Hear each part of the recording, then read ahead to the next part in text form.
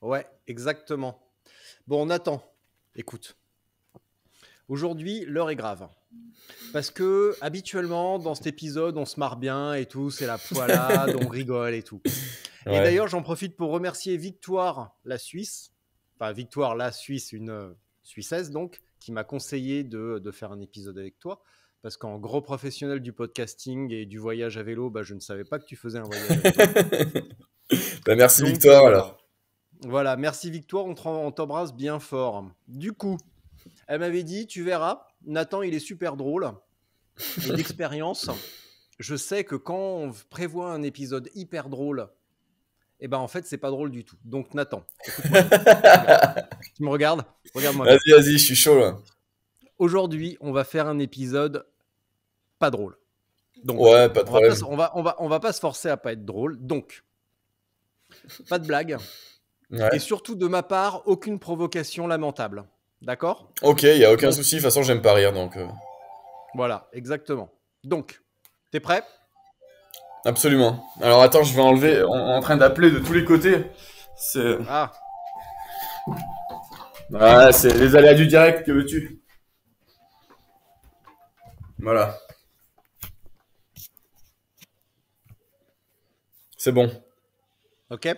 Bon alors, Nathan, pour faire court, j'essaye de prendre un air grave et sérieux parce que quand même l'heure est grave. Ouais, bien sûr. Nathan Pigourier, tu as fait plusieurs voyages à vélo en autonomie totale. 2 Tours de France, sans un rond, avec juste attendre ta bite et ton vélo. Et tu as réitéré cet exploit depuis le Gard, l'Audin. Alors je ne sais pas si on prononce bien comme ça, mais Ah, en tout c'est cas, moi super bien prononcé. Franchement, ça fait des frissons tellement. Hmm. S'il te plaît, modère un petit peu tes ardeurs. On a dit qu'on était sérieux. C'est vrai. Donc, et tu es allé comme ça au Cap Nord cet hiver sur 3 mois, environ 5000 km.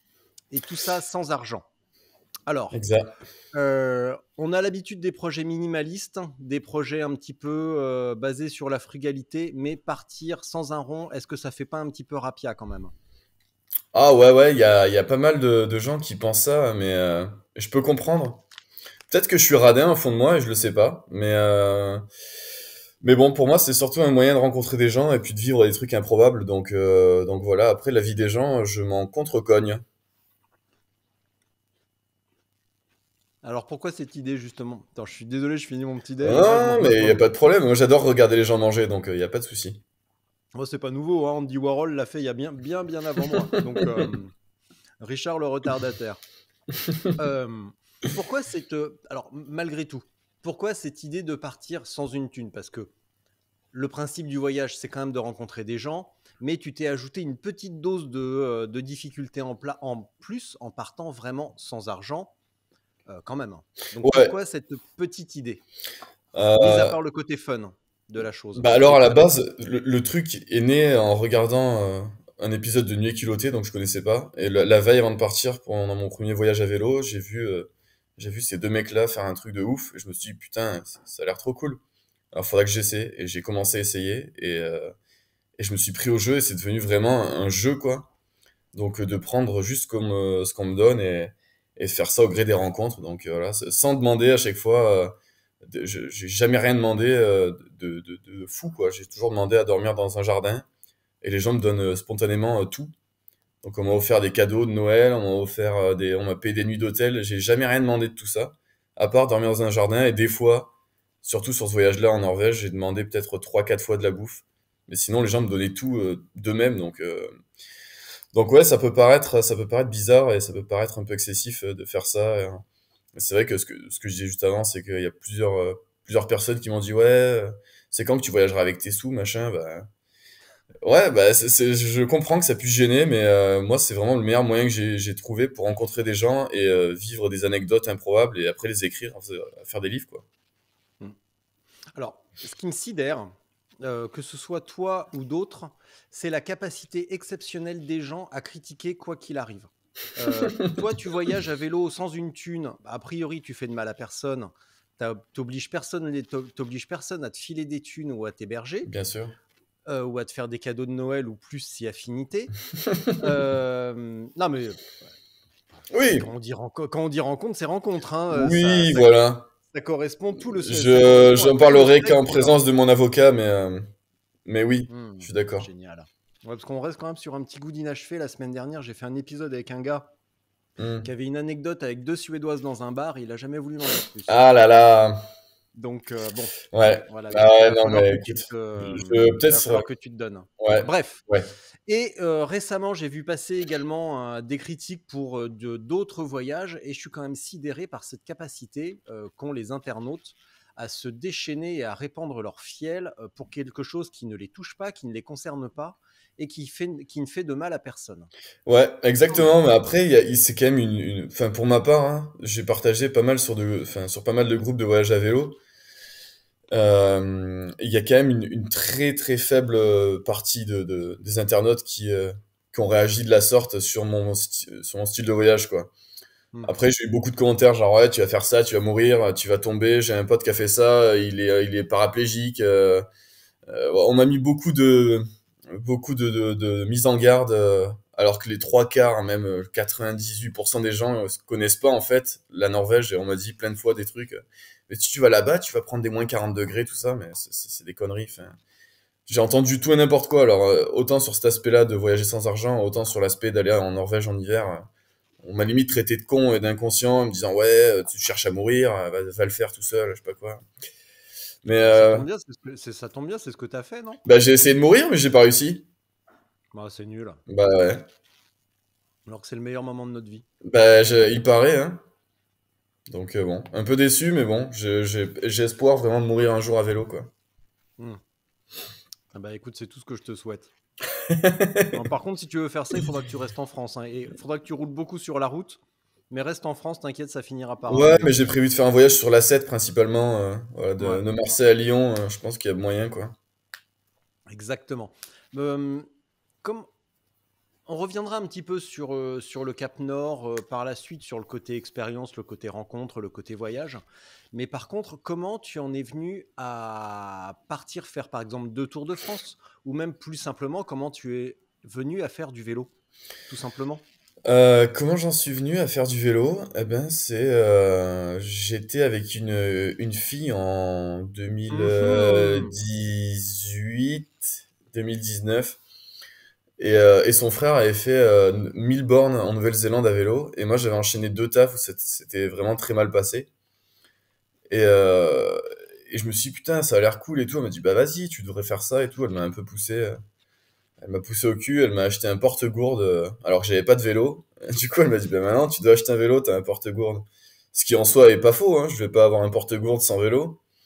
Donc Oui. j'ai acheté tout à Decat et je me suis barré comme ça, en fait. Sans avoir fait de vélo, je faisais du BMX quand j'avais 15 ans, donc j'avais pas fait de vélo depuis 11 ans quasiment. Et je me suis lancé là-dedans, genre vraiment à l'arrache, je connaissais pas du tout. Et voilà, comme tout, en fait, quand tu pratiques, ben tu chopes le goût ou tu le chopes pas. Moi, je l'ai chopé et ça m'a plu, quoi. Voilà, exactement comment ça s'est passé pour me mettre au vélo, quoi. Et après, l'idée de se dire, tiens, je vais partir faire le Tour de France, puis un deuxième. Bah, en fait, du coup, l'objectif, c'était de faire la Via Rona et la Loire à vélo. Donc, avec mon vieux D4 Riverside 520, monoplateau, faire le Massif Central au bout du deuxième jour, j'étais vraiment chaud. Et j'ai continué, en fait, je suis arrivé à Nantes, et je me suis dit, putain, je peux pas arrêter là, c'est trop bien. Du coup, j'ai changé de vélo, j'ai acheté mon vélo que j'ai actuellement, un Trek. Et là, j'ai fait un Tour de France, donc j'ai continué, j'ai fait 4200 bornes. Après, j'ai fait deux, trois conneries, voilà. Et l'été d'après, j'ai refait pareil, j'ai refait un Tour de France, mais pas les mêmes routes, quoi. Et là, Mhm. pour ce projet-là de Norvège à vélo, ben, c'est des livres de Mike Horn où il était dans la glace, que j'ai lu en début d'année dernière. Je me suis dit, putain, j'aimerais trop faire du vélo dans le froid, je sais pas, ça m'a donné envie, quoi. Alors, pas au même point que lui, hein, bien entendu. Je suis quand même loin d'être cet étrange personnage qui est Mike Horn, mais voilà, après, je me suis chauffé, j'ai tout acheté, et je suis parti. En fait, je réfléchis pas beaucoup, dès que j'ai une idée, je le fais, quoi. Et le côté livre, ça vient d'où? Bah, le côté livre, j'ai jamais écrit avant de voyager, quoi. En fait, quand je suis arrivé à Nantes, pendant mon premier voyage, on m'a dit, oh, mais tu devrais faire une page Facebook, ça pourrait être marrant que tu mettes des photos de temps en temps et que t'écrives des conneries. Alors vu que moi j'aime bien dire des conneries, je me suis dit, bah, je peux essayer d'en écrire, pourquoi pas?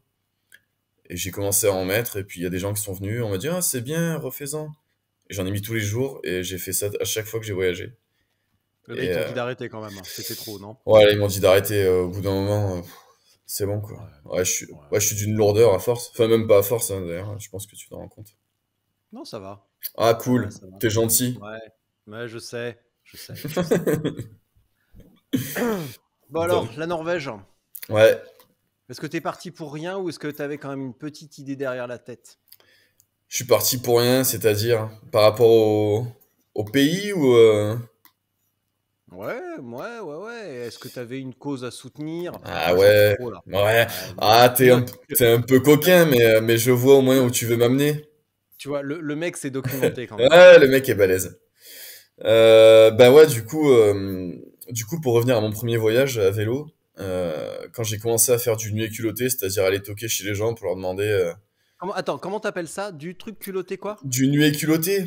Ouais, bah Ah oui. c'est vraiment eux qui m'ont Ah, donné. nu et Ouais, ouais. culotté, donc, d'accord. Voilà, tu sais, je parle vite, je suis un peu du Gard, c'est pour ça. Mais du coup, quand j'ai commencé à faire ce type de voyage-là, donc aller à la rencontre des gens, les premières personnes que j'ai rencontré une femme qui avait la sclérose en plaques. Et leur gentillesse et la soirée que j'ai passée avec eux, ben, ça m'a clairement donné le goût de continuer à voyager et d'arriver là aujourd'hui, quoi. Donc je m'étais dit, dès le lendemain, après les avoir rencontrés, je vais finir mon voyage comme ça, donc en comptant sur la générosité des gens pour vivre des trucs improbables et avoir des anecdotes et puis pouvoir raconter qu'il y a des bonnes personnes partout.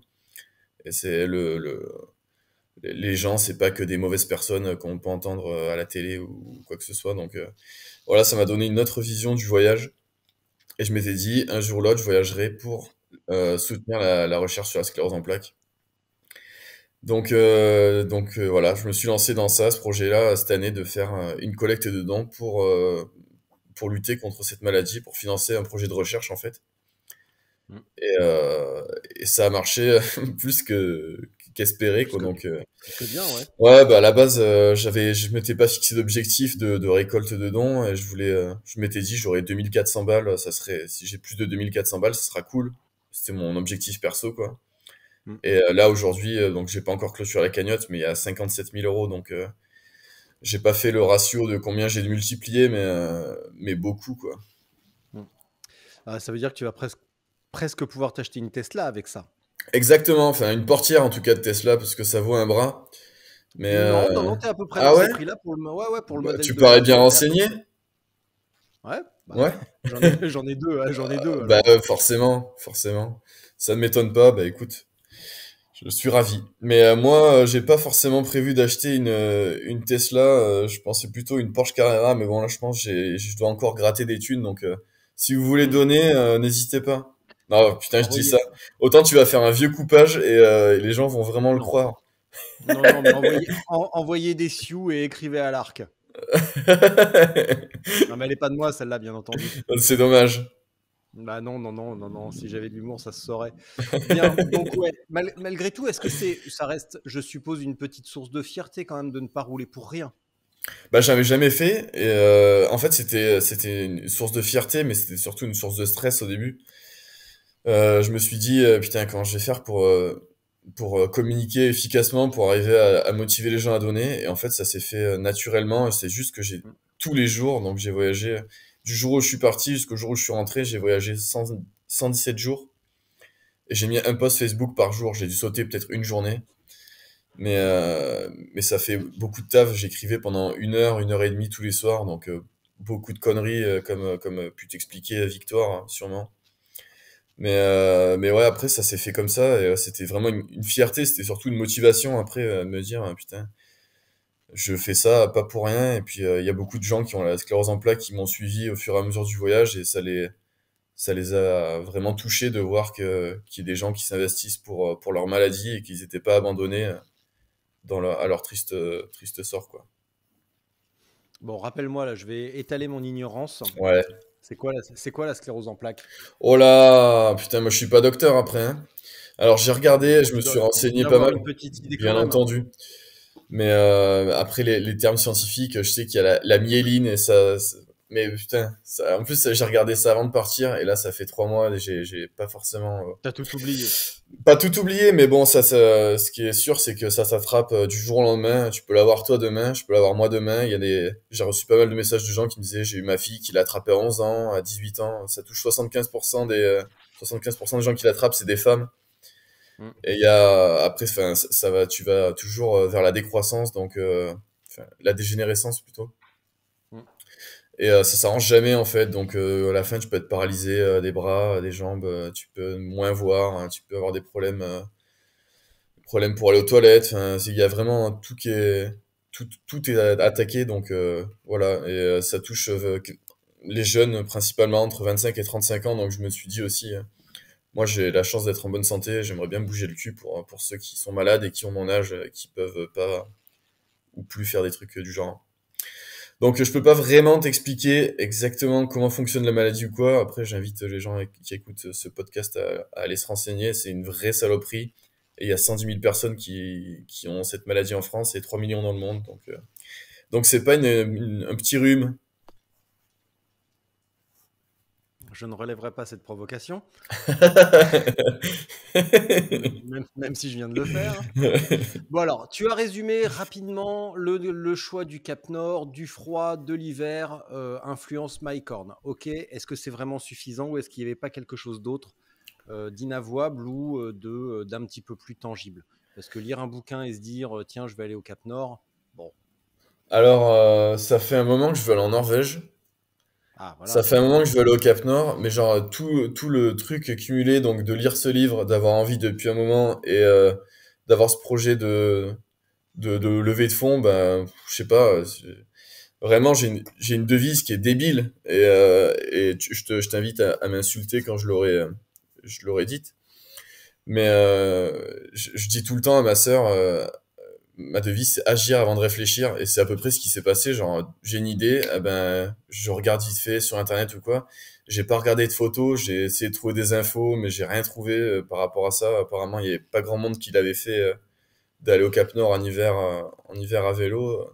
hmm. Enfin, voilà, j'ai juste, ça a juste été vraiment, je pense, un déclic comme ça. Il n'y a pas forcément de truc. Et je voulais aussi tester, voir comment je m'adapte au froid. Et voilà. Non, honnêtement, il y a pas trop de raisons logiques derrière.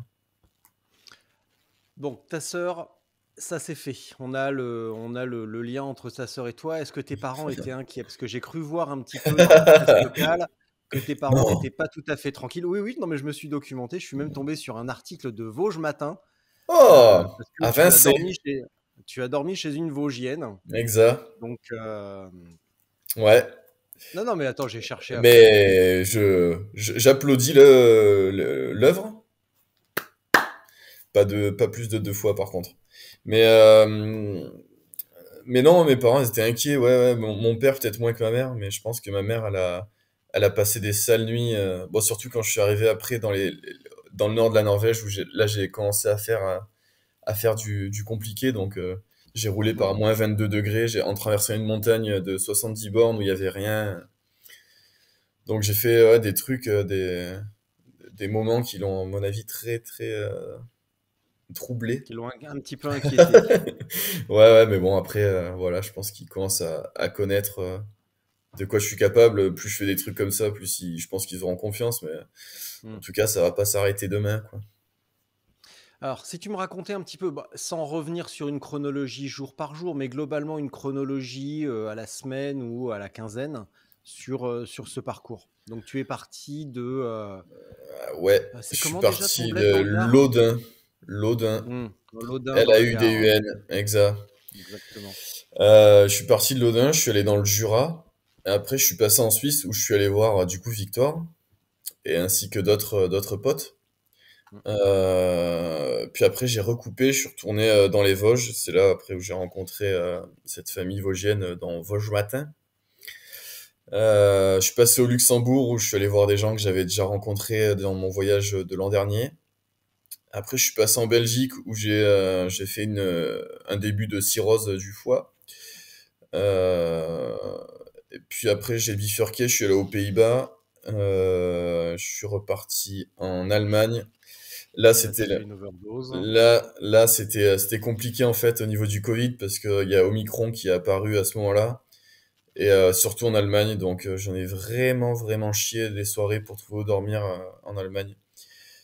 En plus, j'avais une météo de merde, les paysages étaient pas ouf, c'était pas vraiment pas mon meilleur passage. Et puis après, je suis arrivé au Danemark et là, c'était une folie. J'ai eu un super temps alors qu'on m'avait dit que si je prenais le vent de face, j'allais pleurer ma mère. Donc je pleurais ma mère, mais pas pour les mêmes raisons. Mais en tout cas, c'était trop beau. Il y Pourquoi avait... pleurais-tu? Pourquoi pleurais-tu? Parce que tu avais quitté l'Allemagne et qu'en fait, t'aimes bien l'Allemagne? Non, non, non, je pleurais pas en fait. J'étais juste content d'être au Danemark. C'était vraiment, euh, c'était vraiment là où le beau voyage a commencé pour moi, les beaux paysages, Hmm. et pas le choc culturel parce qu'on reste toujours en Europe et voilà, il y a pas non plus de grosses différences, mais au niveau des... Entre l'ambiance du sud de la France, le Gard et tout, et le Danemark, on commence à avoir un petit choc culturel, un Ouais, peu ouais, un choc ouais, ouais, culturel, bien sûr. Mais ouais, ouais, quand même. toute proportion gardée, quoi. Quand j'ai eu un choc culturel, c'est quand je suis allé à Bali, par exemple. Donc pas pendant ce voyage, bien entendu, mais pour Ouais. moi, le choc culturel, il est surtout quand on change aussi loin. Enfin, tu vois, là, vu que j'ai fait jour après jour, c'est pas pareil. Enfin, tu t'habitues Oui, c'est un différemment, petit quoi. peu, ça fait une forme de dégradé Ouais, progressif. exactement, ouais. Et du coup, je l'ai pas forcément ressenti. Hmm. Mais bon, après, ouais. Donc le Danemark, beauté. Après, j'ai traversé en ferry de Hirtshals à Kristiansand, donc du nord du Danemark jusqu'au sud de la Norvège. Et là, j'ai commencé à faire toutes les côtes norvégiennes. Et j'ai fait 3000 bornes en fait en Norvège et 2005 quasiment bah, jusqu'au nord du Danemark, quoi. Donc j'ai fait peut-être ouais, 60% de mon voyage qui s'est passé en Norvège. Donc j'ai beaucoup plus de vécu en fait dans ce pays et enfin, j'ai eu le temps d'apprendre à voir comment ça fonctionnait de l'intérieur. Donc c'était vraiment Hmm. cool de passer autant de temps dans un même pays, quoi. J'avais jamais fait ça et je regrette pas. Et donc voilà, après j'ai longé les côtes de la Norvège et je suis arrivé au Cap Nord après 2 mois et demi de voyage dans le même pays. Et voilà quoi. Bah dis donc, hein, on peut dire que un talent de récit incroyable, Un talent de prends-moi récit de... incroyable, t'as vu? Ah ouais, un storytelling implacable. Bah en fait, Prends-moi de il y a voyage trop de raconté en deux trucs, minutes. il y a trop de trucs, Alors par contre, genre c'est trop récent, tu vois. arrêtez de vous moquer un petit peu, vous. Voilà. Non, parce que je suis pas seul à la maison, il y a Ah moi ouais? aussi j'accueille des gens de passage, Ah ouais, putain, c'est le des pire. troubadours, des C'est la saltimbanques. pire espèce, ça. Ah là là là là, mais bon, ça va quand même, hein.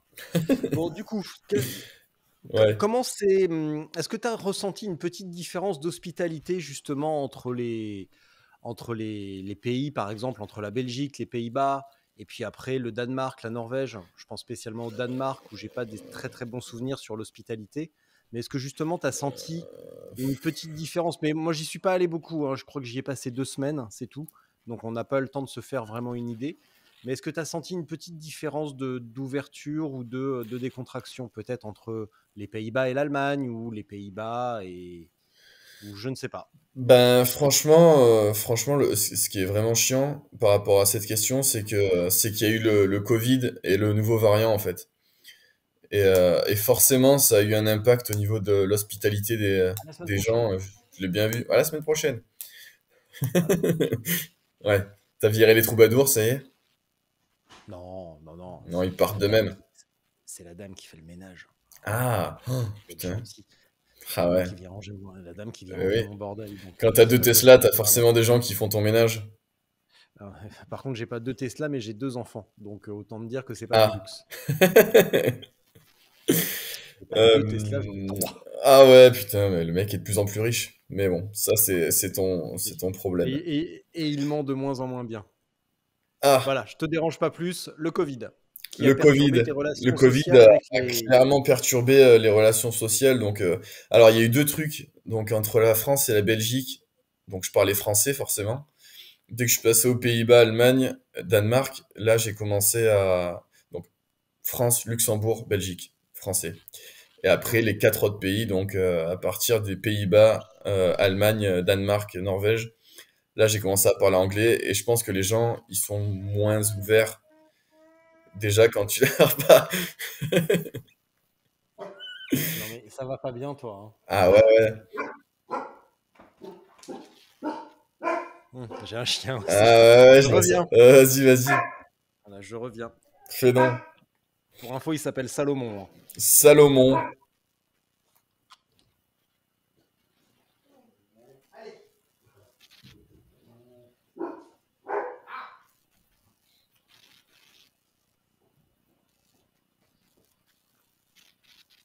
Ah voilà. Voilà, c'est pas facile de mener un podcast de qualité, hein, Ouais, j'imagine. entre le personnel de la maison et les animaux de compagnie. C'est quand même pas simple. Bon, je note par Je... contre, avant qu'on revienne Oui. sur le Covid, que tu te frottes beaucoup les yeux et le nez. Ah ouais. Est-ce que la Hollande te manque? La Hollande me manque pas. La Norvège me manque parce qu'il n'y avait pas de pollen. Et là, j'en chie. C'est un truc de fou, Mmh. quoi. Ah oui, donc c'est pas la drogue, c'est uniquement une bête allergie. Alors, c'est pas la drogue, pas que je sache. Mais non, c'est vraiment le pollen. Là, je me gratte le nez, je me gratte les yeux, je me Ouais. gratte la glotte et des fois même la rate. Mais ça fait un peu plus mal. Néanmoins, je regrette vraiment la Norvège parce qu'il n'y avait pas du tout de pollen. Il y avait, même les chats perdent pas leur poil. Il y avait rien. C'était au niveau allergique, allergénique. Je sais pas comment on dit, mais au niveau des allergies, c'était vraiment agréable, quoi. Bah, c'était l'hiver, probablement, ça doit faciliter les choses. Je C'est vrai, suppose que c'est là, vrai, c'est vrai. je suppose que là, dans pas longtemps, enfin peut-être dans quelques semaines, la floraison va être de retour en Norvégie et ça devrait être un petit peu plus l'enfer sur Terre pour toi, Je sais pas, en tout cas, j'y suis plus, donc tant mieux, évidemment. Bon, alors le évidemment. Covid qui perturbe les relations avec la population. Ouais, ouais, clairement. Donc quand je suis arrivé aux Pays-Bas, c'est là où Omicron commençait à arriver. Et quand je suis arrivé en Allemagne, c'était la- l'ascension des nombres de cas. Donc ouais, ça m'a vraiment pas aidé. J'ai passé peut-être une nuit, j'ai passé peut-être 1h20 à trouver où dormir. Hmm. Donc c'était vraiment galère. Donc par rapport au Covid et par rapport à la langue aussi, puisque les Allemands parlent pas forcément bien anglais. Enfin, comme nous, hein. On est kiff-kiff, Hmm. je pense. Mais sinon, après, pour répondre à ta question au Danemark, toi, tu y es resté 2 semaines, moi, j'y suis resté une semaine, tu vois. J'ai traversé, ça va hyper vite, en fait, quand j'ai fait 60 bandes par jour, à peu près. Et j'ai fait toutes les côtes et je l'ai traversé en rien de temps, quoi. Donc, j'ai pas trop de recul. Après, j'ai vraiment rencontré des gens exceptionnels à chaque fois, quoi. Donc, j'ai aucune logique par rapport à ça, à l'hospitalité des gens et tout. Je pense qu'il faut juste être persévérant. Il y a des zones où les gens sont peut-être plus accueillants que d'autres. Ouais. Je pense notamment au Touquet, quand je suis allé, j'ai fait mon premier tour de France, j'ai pris 13 refus pour trouver où dormir.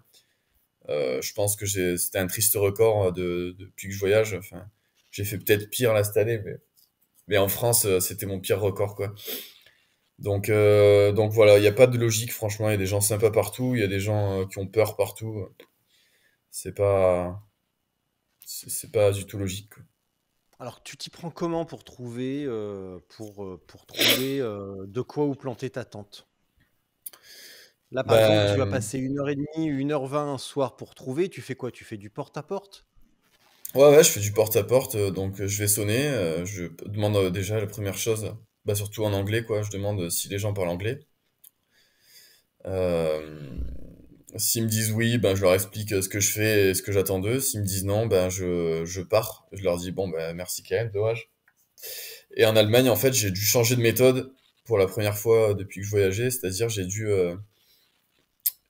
en fait traduire mon message sur Google Translate et lire à la femme le, le, le, le vocal du machin, quoi, Hmm. en allemand.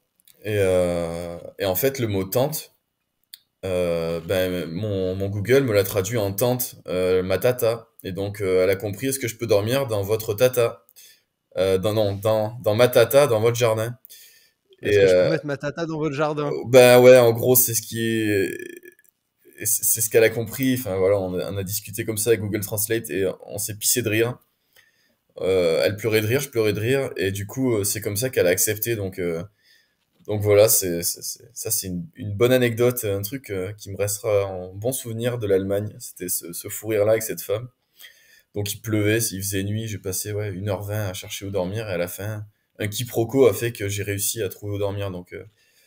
Ouais, des fois c'était compliqué de pas lâcher l'affaire, mais bon, j'ai toujours trouvé, j'ai toujours persévéré, et ça a toujours payé, quoi. Donc ils t'offraient à manger.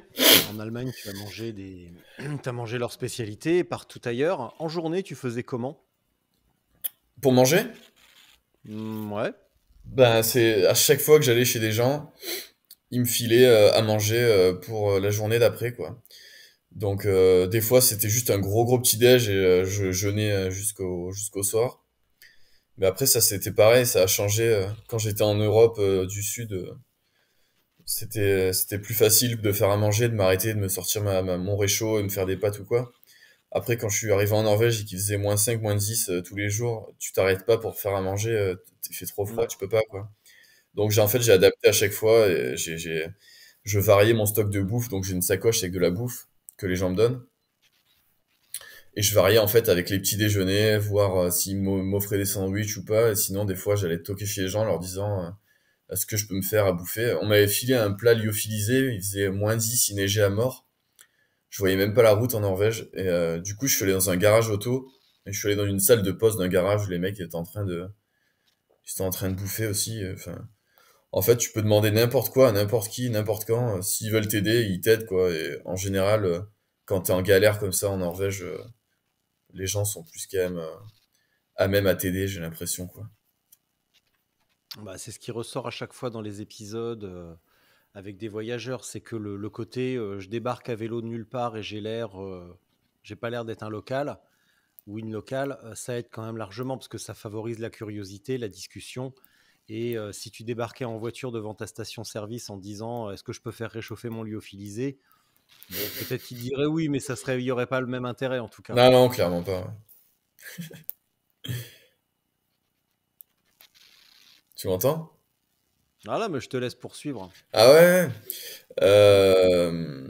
C'est mon truc, ça. Je ressens pas l'obligation toujours de relancer la conversation. Ah ouais, Des fois, d'accord. je laisse des blancs des fois. Mais c'est vrai qu'on apprend à se connaître en même temps, donc c'est un peu c'est un peu troublant, quoi.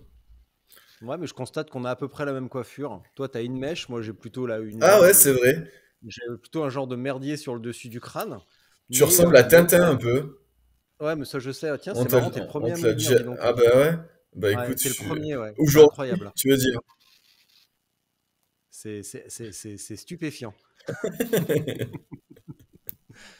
Ouais, non, ce Euh, matin, je dirais plutôt que je ressemble à rien, tu vois, parce que du coup, je me coiffe pas, donc forcément. ouais, Puis mais c'est le mieux, hein.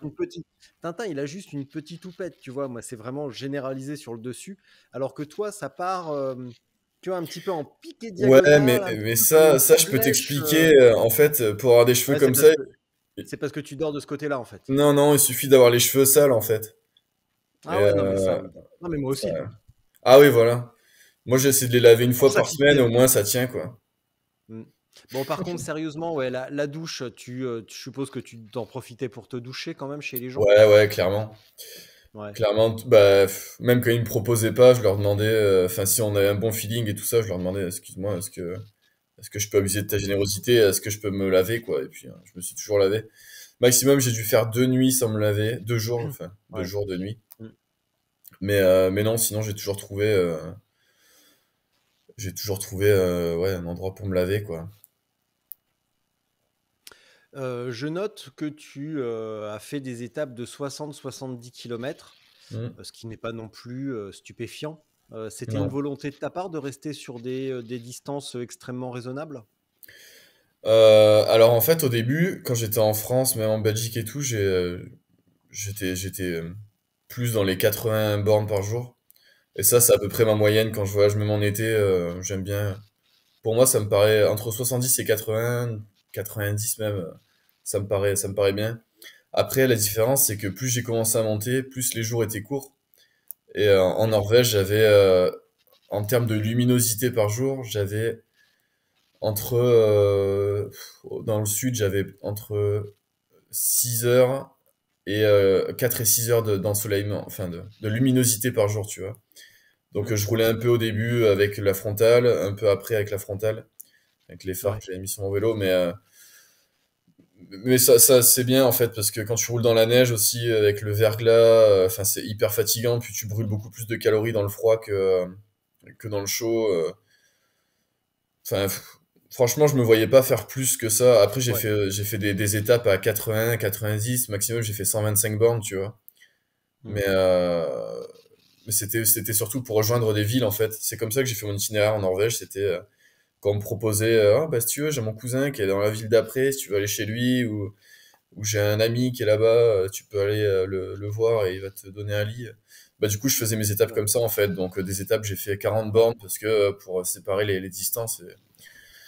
C'est surtout fait par rapport aux rencontres et aux plans qu'on me proposait, quoi. C'était pas forcément Hmm. par rapport au nombre de bornes. Tu peux me rappeler un petit peu la Norvège, disons le temps que tu y as passé, les températures sur vraiment les plus basses où tu as roulé? Euh, Combien de temps j'ai passé en Norvège? Du coup, je suis arrivé le 19 décembre en Ouais, Norvège et j'ai atteint le Cap Nord le 16 février, donc ça fait un peu moins de 2 mois. ouais. Je suis arrivé dans le sud, donc je suis passé du Danemark où il faisait 8 degrés, et je suis arrivé en Norvège, il faisait -5. Donc déjà, en un jour, j'ai perdu ouais, 13 degrés. Euh, et là, ça a été une bonne mise en jambe. Et après, à partir de là, en Norvège, j'ai eu entre peut-être 5 degrés et -22, quoi. Hmm. Les trois quarts du temps, c'était plutôt dans les -5, -10. Plus j'étais dans le nord, plus j'ai eu des températures négatives, là où j'ai eu -15, -20, puis -22 estimé, bien entendu, parce que j'avais pas de thermomètre précis pour arriver à cette température-là. Mais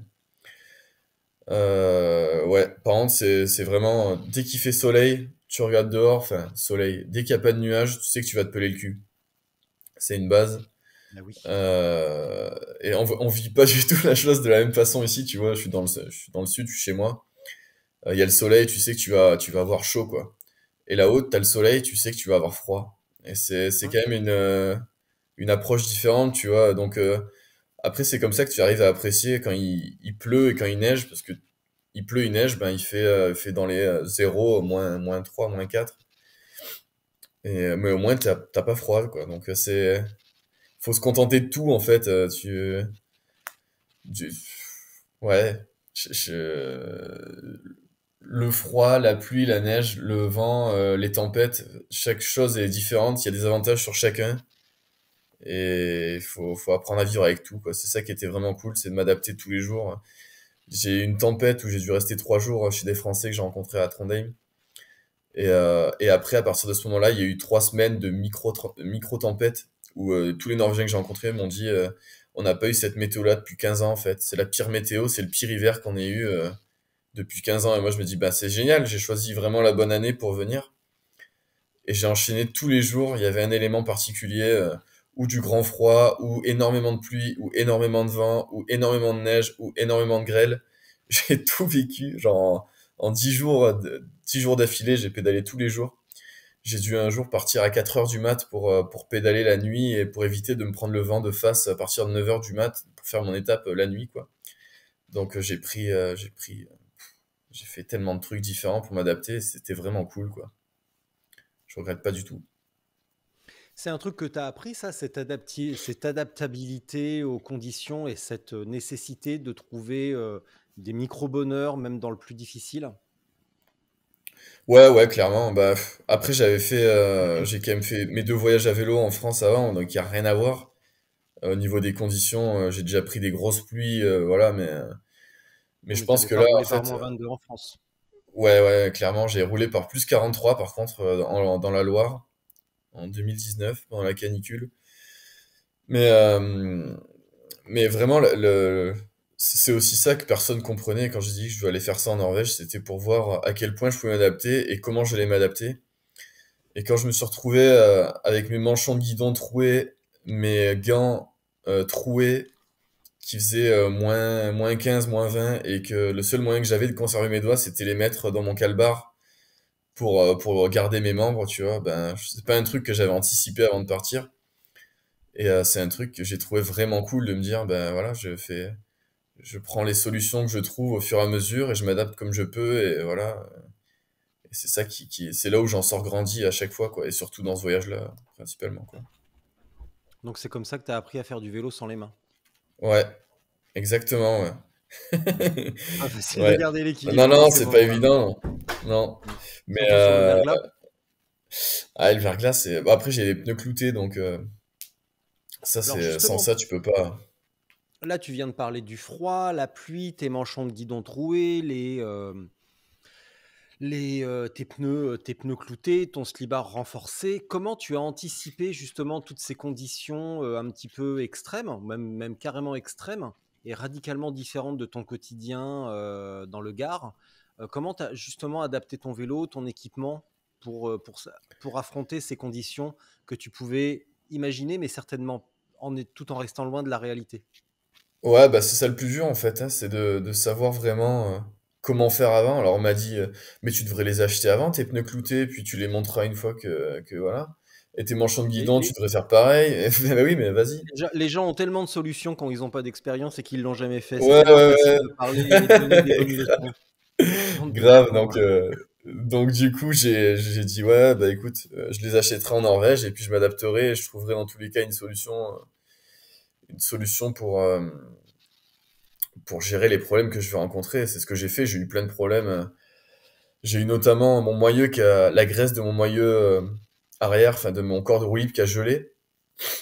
Et, euh, et en fait, dès que j'arrêtais de pédaler, et de mettre de la pression sur mes pédales, ben clac, la graisse figée et j'avais une bouteille et je pissais dans la bouteille et je le vidais sur ma cassette pour dégeler le truc. Et j'ai passé une journée à faire que ça, donc à attendre d'avoir envie de pisser pour m'arrêter et redémarrer. Enfin, c'était n'importe quoi.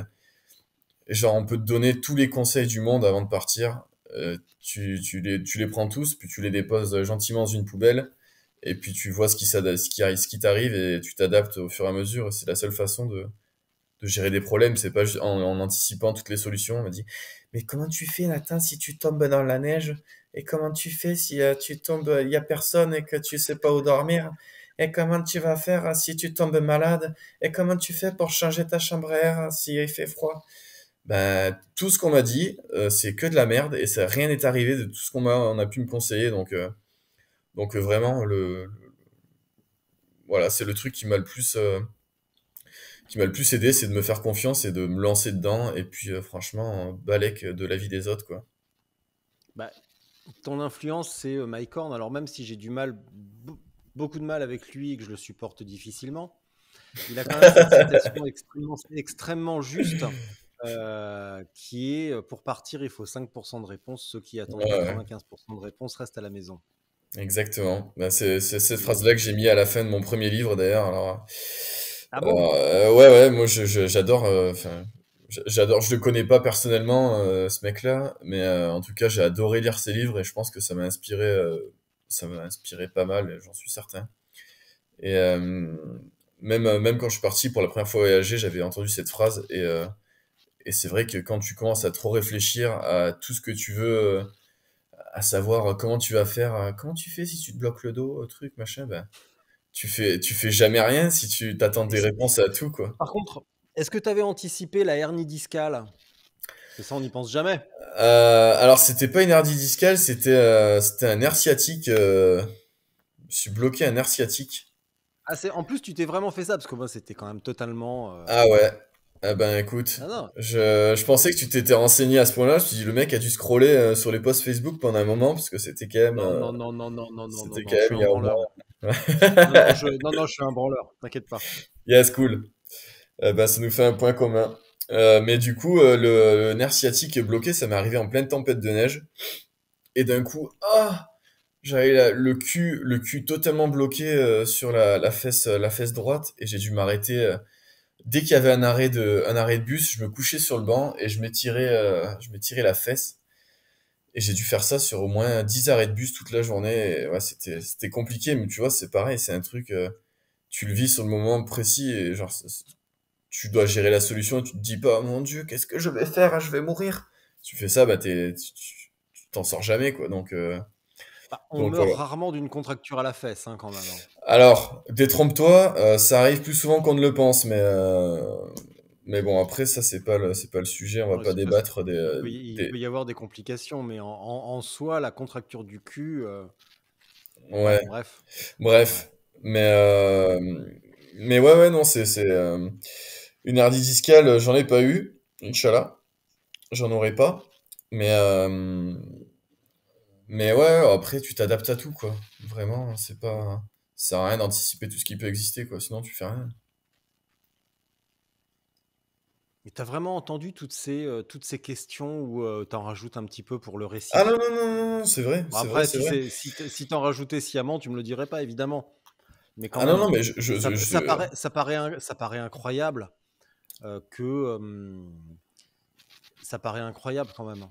Tu vois, ce genre de réflexion, c'est marrant, puis et c'est pas méchant non plus. Il y a beaucoup de bienveillance aussi dans ces Ah, bien commentaires. sûr, mais c'est pour ça. Mais il y a même des gens de mon entourage, beaucoup de gens de mon entourage qui m'ont dit des trucs du genre. Et il y a beaucoup de gens qui s'y connaissent pas, mais aussi des gens de mon entourage qui m'ont dit des trucs du genre. Donc après, j'ai écouté ce qu'on m'a dit. On m'a dit, mais tu sais que la route du Cap Nord, elle est fermée en hiver. Tu vas pas pouvoir y aller. Il y a des tunnels, pourras pas les prendre.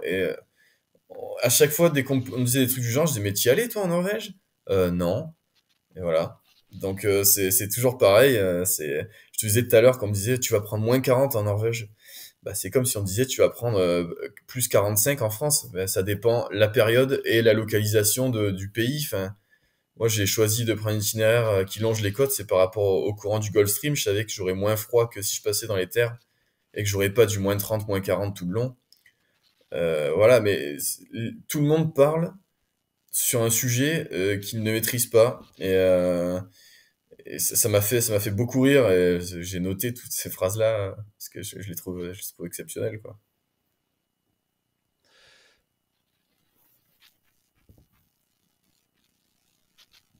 J'ai failli dire un truc intelligent. Je Oh viens de m'en merde, c'est rapprocher. joué à rien. Ouais, ouais, bah bah, on est le 2 mars, hein, non, on est le 3 mars, ça arrive une fois par mois, donc ça tombe sur toi, voilà, c'est con. Mais Oh putain, cool. c'est ouais, c'est vraiment pas de chance. À partir de quand tu vas commencer à gamberger sur la bah, est-ce que tu vas partager déjà cette petite aventure en livre? Bah, j'ai commencé déjà. Ouais. J'ai commencé il y a 3 jours. J'essaie d'écrire une journée de voyage tous les jours. J'essaie de me mettre un rythme, donc en gardant cette logique, il me faudra 117 jours pour les écrire. Sachant que je vais pas forcément pouvoir écrire tous les jours non plus, parce que j'aurai sûrement des sorties, des trucs comme ça, mais ouais, j'ai déjà commencé. En fait, j'ai pas envie de perdre trop de temps parce que les anecdotes, elles sont là, je les ai notées, mais c'est quand même plus frais. Ouais, c'est encore Enfin, plus vif dans ta tête et autant ou- utiliser la matière vive exactement, qu'elle ouais. est. Ouais, ouais, donc j'ai pas envie d'attendre des mois et des mois. Je préfère abattre le fer quand il est chaud. Mm. Donc ouais, là j'ai commencé et puis ça me fait plaisir aussi de reprendre ce travail-là. Donc c'est toute une démarche aussi dans le processus de voyage pour moi, hein. C'est voyager, écrire des posts Facebook, faire plaisir aux gens, montrer des photos, mais après c'est écrire des livres, j'adore faire ça quoi. Donc euh, donc voilà, j'ai déjà entamé. Est-ce que les 2 précédents ont bien fonctionné, sachant que sur les 2 il y en a quand même un qui est nul? Ouais, ouais, ouais, j'en ai écrit 3 même. Du coup, il y en a 2 qui sont nuls. Parce que j'en ai écrit un petit que j'ai mis gratuit en ligne, en téléchargement en ligne, je veux dire. Ouais, il y en a un qui est bien sur les trois. Bah après, du coup, c'est pour ça que j'invite les gens à trouver lequel est bien en les achetant tous. Puis au moins, Ouais, je pourrais vraiment m'acheter ma Porsche Carrera, quoi. Carrera. Ouais, donc vraiment, n'hésitez pas à acheter mes livres Et tout l'argent sera reversé à ma banque, principalement. Et maintenant, l'avenir, c'est quoi? Et d'ailleurs, tu fais quoi de ta vie? À part quand tu voyages pas, tu fais quoi? Ben, depuis peu, je suis réparateur cycle. Donc, j'ai travaillé 7 mois dans un magasin l'an dernier. J'ai passé un Mhm. CQP technicien cycle. Là où j'ai rencontré Victoire, au passage. Et donc là, actuellement, je suis au chômage. Et je cherche un temps partiel pour travailler à moitié et pour avoir le temps d'écrire mes livres. Donc voilà. Si quelqu'un a un magasin de vélo qui veut m'embaucher à temps partiel, je passe une annonce, je cherche du travail. Voilà. Et à part l'écriture, le travail à temps partiel et l'écriture à l'autre temps partiel, tu projettes quoi dans les mois qui viennent? Bah, dans les mois qui viennent, j'ai pas mal de projets vélo que j'ai envie de faire, donc en vélo de route. J'ai envie de faire la grande traversée de Corse, la route d'école, donc de Perpignan jusqu'à, je crois que c'est de Collioure, même de Collioure jusqu'à Biarritz. Après la grande traversée des Alpes. Enfin, j'ai pas mal de projets plus ou moins courts, mais de voyages à vélo, mais en vélo de route avec des gros dénivelés principalement, quoi.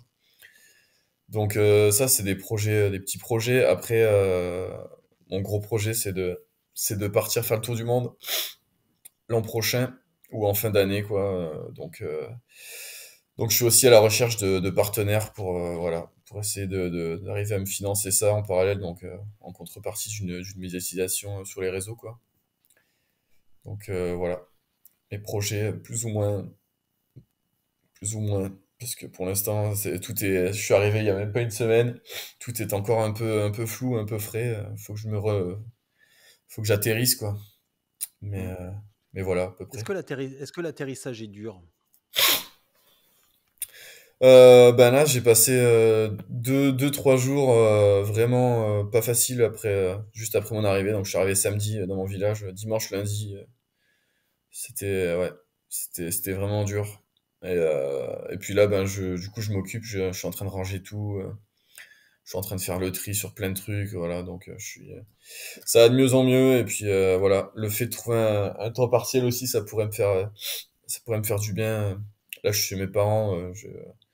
Je suis vraiment bien chez eux après être resté 4 mois tout seul tous les jours, se réhabituer à une vie avec des horaires et tout ça, c'est difficile, quoi. Donc ouais, c'est normal, mais bon, je viens d'arriver, donc je prends le temps, quoi.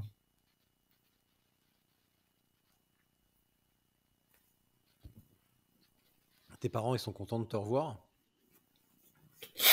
Bah ouais, ils sont contents. Après, je comprends pas pourquoi ils avaient changé les serrures. Euh, Le mais bon. gel. Ouais, ça doit être ça.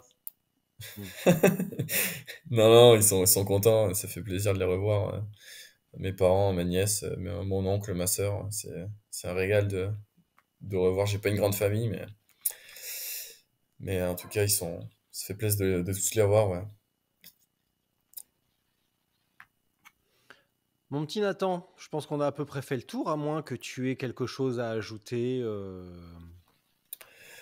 Est-ce qu'il y aurait un sujet Ben, que l'on n'a pas couvert?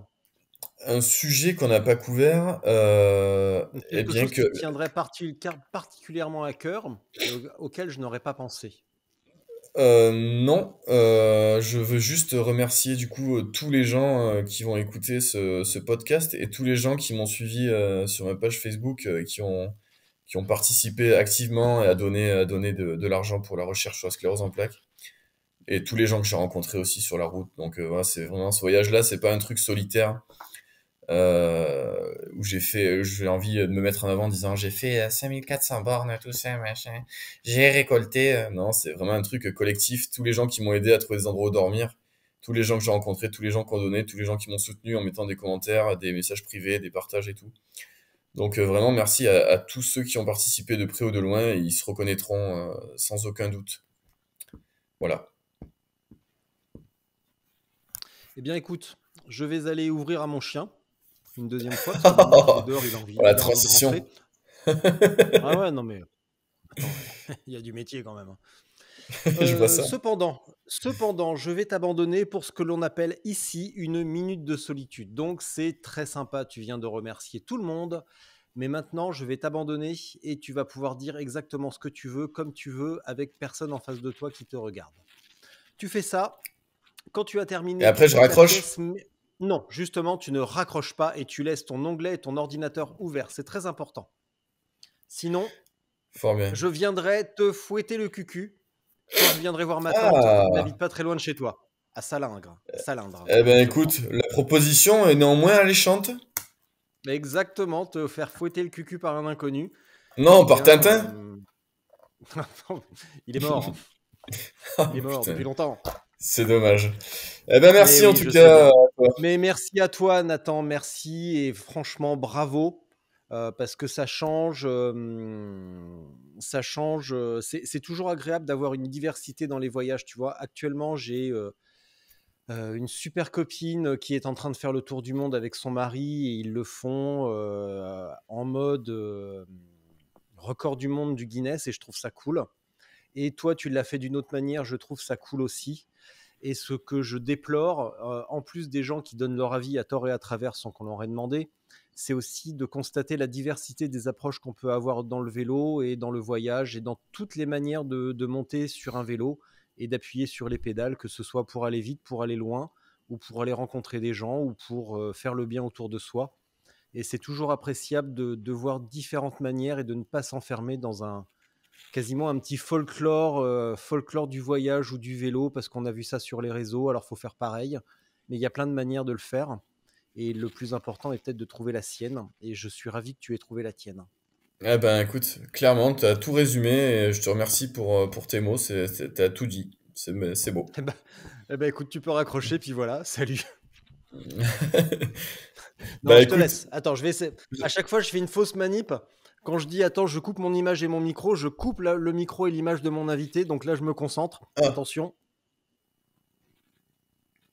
ça y est, j'entends plus. Richard est parti, putain, je peux lui dire des saloperies sur lui.